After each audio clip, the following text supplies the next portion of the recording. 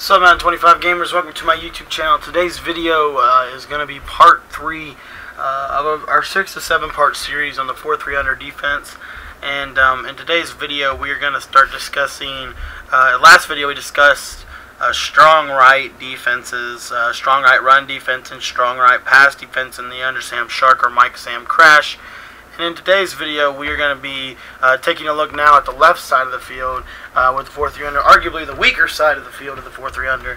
But we are going to be looking at the pressure and pass coverage left. And so, from the 4-3, the play we want to pick, if we're going to be looking to do that, is the 4-3 wheel punch 3 seam. It's a very popular play in the game.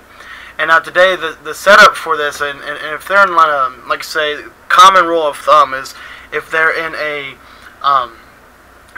less than 3 wide receiver set, you're going to use the run version setup. And what I mean by that is you're not going to drop anybody out, because the potential for them passing is less likely than them running. So anyways, guys, the setup goes pretty simple. Base line, spread line, crash line down, and then that's the run setup. And again, we're going to take that safety, put him over the center. Now, I'd like to put him in a hook zone in this situation and use her the safety, because I like that left safety coming down into that other yellow zone. And so, therefore, I'm going to use her Reggie Nelson here. Alright, and we're going to see the run's going to go left. I'm going to get wide and contain to the outside, and if I'm not using 2 controllers, you know, that's potentially a pretty decent run stop there. Let's take one more look at this real quick. And so this is specifically run left. I get wide out, and there you see the run's blown up. Now let's take a look at the run to the right side of the field. Say they want to run it to the weak side of the field. Now this is why you can do a couple of things with this. You can crash your line to the right and get the same result for the pressure, or you could crash a line down. It really doesn't matter which one you prefer, but the crash line right does a little bit better job against the run to the right. So just make that quick note. But again, I'm going to get to the outside and contain the edge. Now, what about like a run over the middle of the field? Well, this is why we're in the 4-3 specifically, because it does a pretty decent job of doing well against the run over the middle, and that's why I would say crash line down. But see, you're just going to come right down the middle there, and sometimes they'll break it, but for the most part, you'll be good. And we have a little bit better of a run defense for the middle of the field that we'll show you later. Another thing that you could do against the run is you can hold turbo on that deep blue zone, and you see it does a really good job at just attacking the line of scrimmage. But that's just another little quick note. Alright guys, now I want to get into the passing aspect of this play and why we like it against the pass. And typically I really like it against the trips to the left side of the field.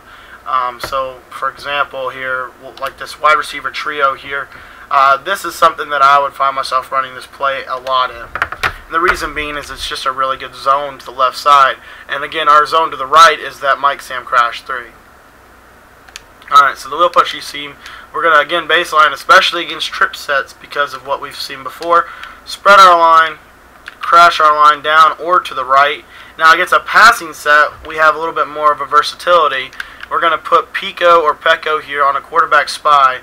And then we're going to take Dunlap. We can put him in a curl flat zone, but in this instance, I'm just going to man him up on Hauser. And now, as you see, we can use Nelson, and the main vulnerability to this defense is the left side streak, so that's what we're going to jump with Nelson. And here we're going to see the pressure should come up in through the left B gap there, and you're going to be using that middle of the field. And I think we got a little bit bottled up there, so let's take a look at that one more time. So something like this. And we got bottled up again that time. I think I forgot to put the spy out. One thing as well, if this blitz is getting picked up, the one problem that you might run into is the center is going to come over. So that's why sometimes I'll leave Pico and not worry about the spy. It just kind of depends on how the offensive line picks it up. Like I said, if the blitz isn't working, you want to just go ahead and use that extra blitz angle. So. But as far as pass coverage, what we have here is pretty good coverage overall.